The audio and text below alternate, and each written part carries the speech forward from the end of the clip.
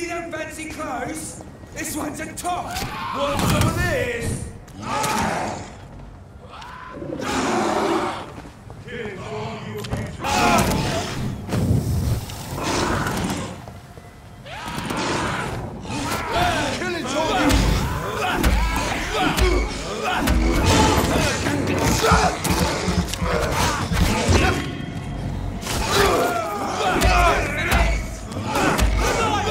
It's on to us! Find his teeth!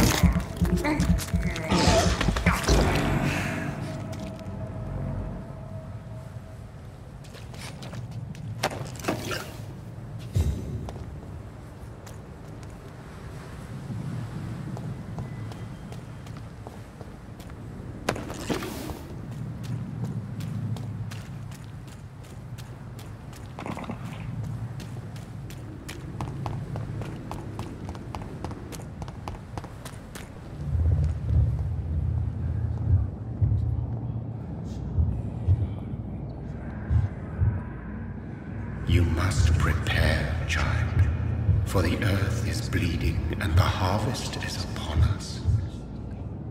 Stay away! Whoever you are! This is no time for petty quarrels, my champion. Can you not hear? The famished queen has awoken.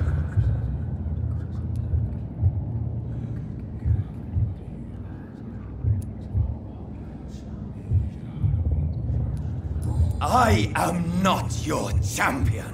But of course you are, son.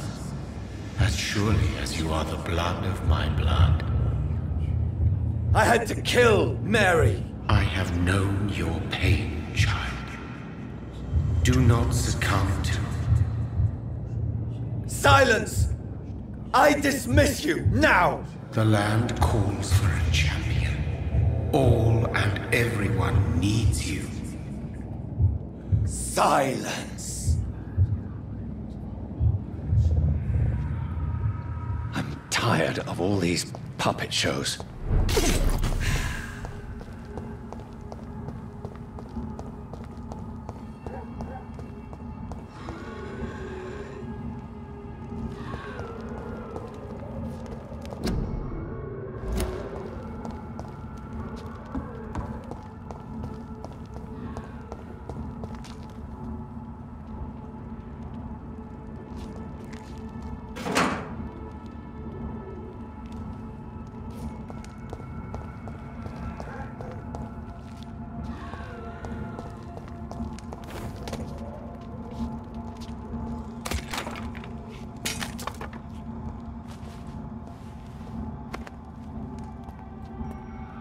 They want war.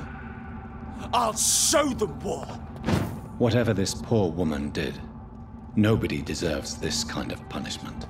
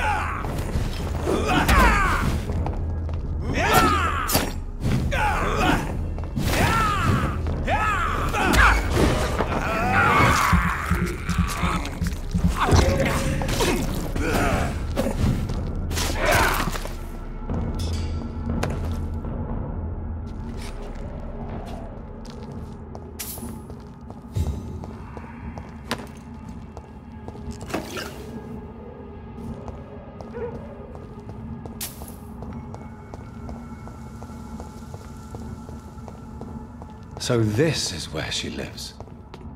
What a splendid house.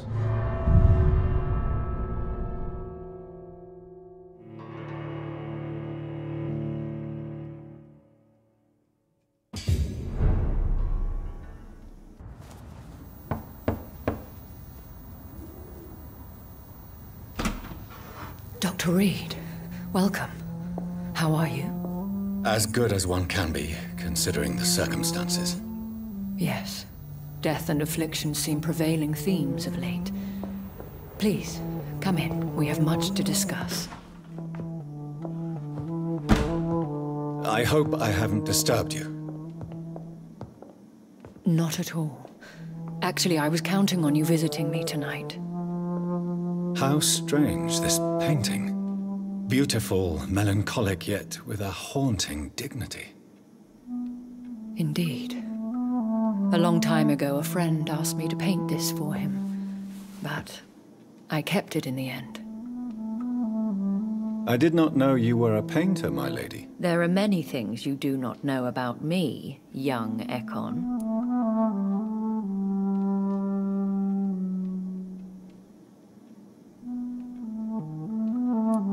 Please, call me Jonathan. Please excuse my behavior, Jonathan. I tend to tease my friends when uneasy. What is bothering you, my lady? Your letter was quite alarming. We will talk about this in a few minutes. For now, I would like you to tell me about yourself. How have you been since we last met, my friend?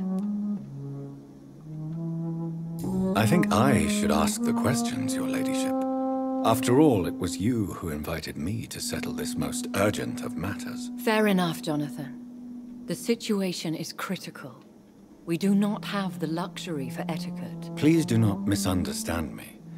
I would be delighted to discuss mundane matters and idle trivialities. If we survive the dark nights to come, we shall have all the time in the world to speak, you and I.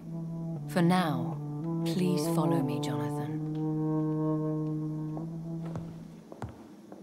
I must say, your house is exquisite. One of the advantages of living forever is having the time to be selective with one's furnishings. I took the liberty of having tea served. You can still drink tea.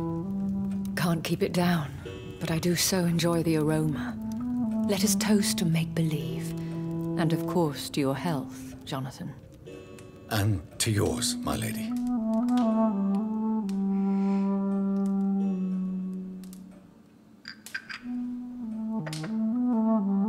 Please, call me Elizabeth. So, my lady, why, truly, did you invite me here? I've been asked to deliver an official invitation to meet the Ascalon Club.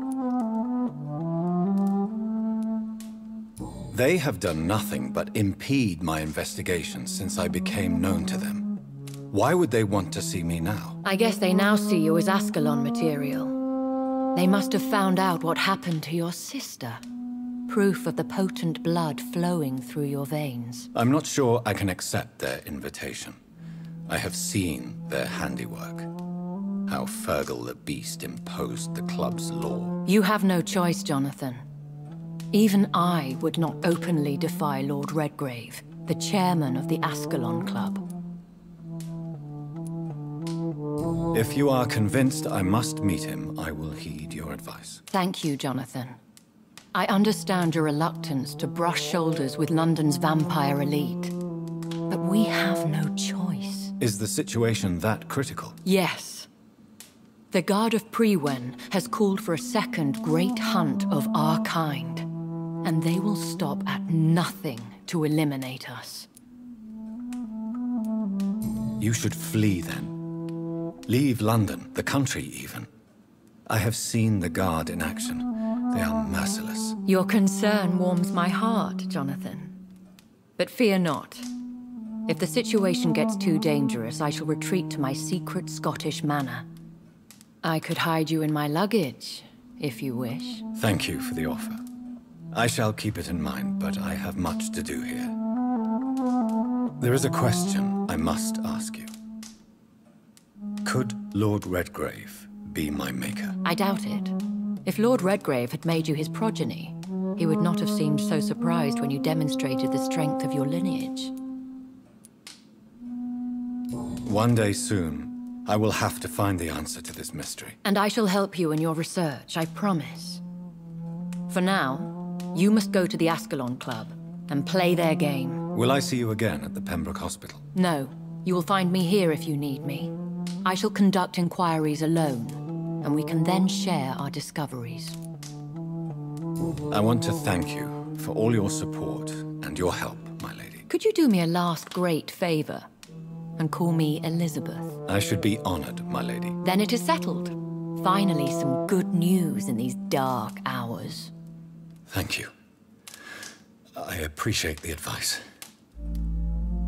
I had best prepare myself to meet this Lord Redgrave now.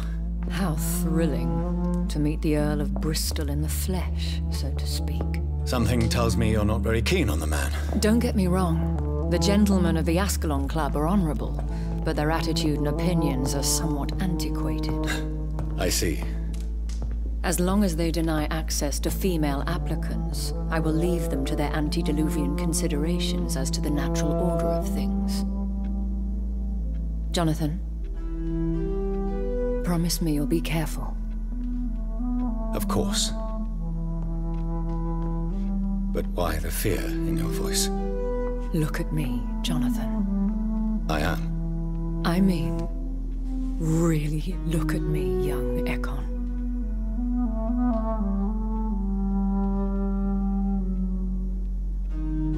We may be deceptive by nature, but this heart of mine has always told the truth.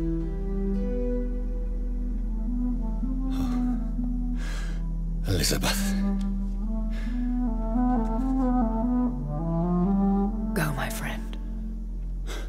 But come back to me soon.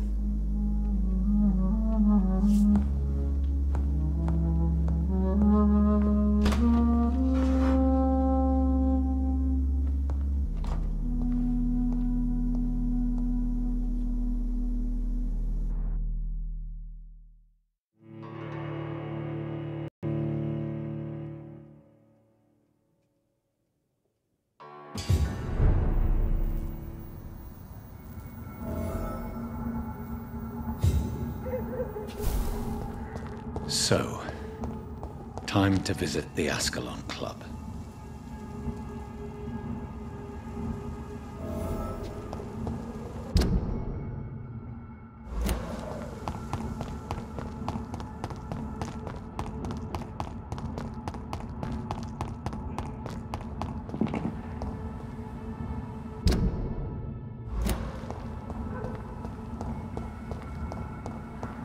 It's locked.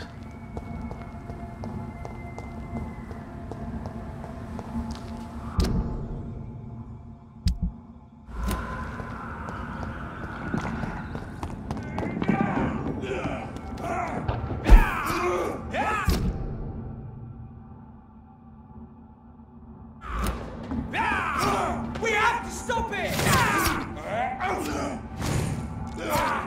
Murdering bastard! Bloody leech!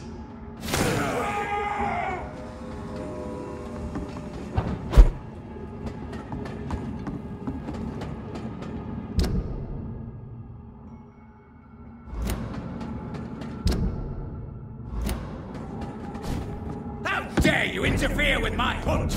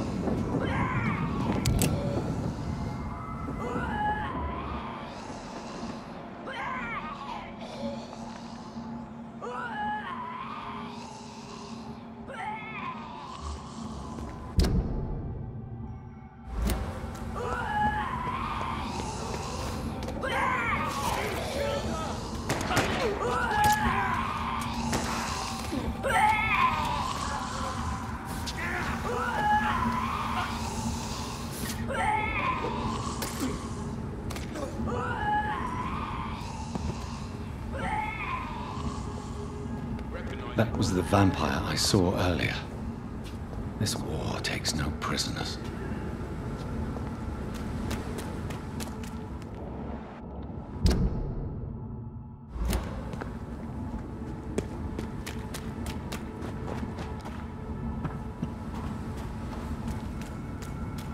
The West End.